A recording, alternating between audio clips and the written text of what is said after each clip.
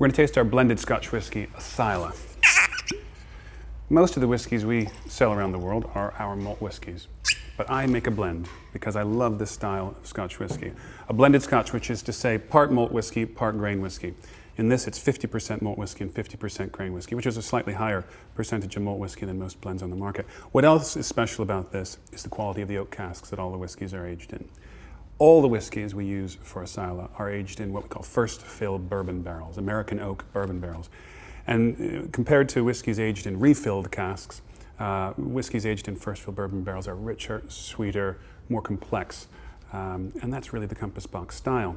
So, Asyla, a delicate, sweet style, I call it aperitif style, redolent vanilla in the nose, a touch of apple and pear fruit, soft, delicate on the palate, sweet on the palate, with a lot of vanilla and the fruitiness.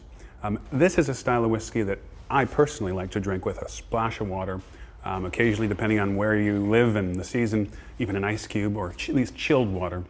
Just bring down the alcoholic strength a little bit, open up the aromas and flavors. It's a lovely, sweet, as I say, aperitif style Scotch whiskey, Asyla.